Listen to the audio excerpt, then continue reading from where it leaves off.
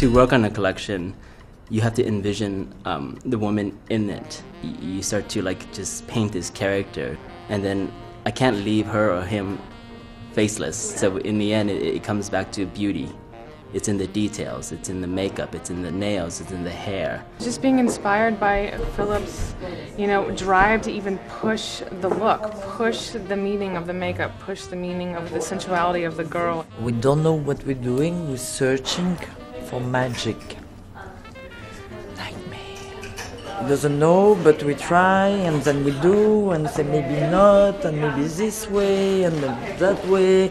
It's quite magic. I'm like, yeah. Now it looks too much like a hairdo. I want to be a makeup artist. How do you go back to the first one, but less on this like this? You know what I mean? I'm a huge magnet, and I just drag whatever I pick up. And this season, it was, it was built on neo-noir illustrations, comic illustrations, and just a very simple idea of light and dark. But it's nice to work with someone that really, brings his inspiration into the makeup as well. I'm really hands-on. I've had experiences where I had to do the hair myself. You know what I mean? Could take it apart because I wasn't happy, and it's almost like, here, paint the nail like this. I'm not trained in beauty. I don't speak the language, so the only way to get there is to paint a picture.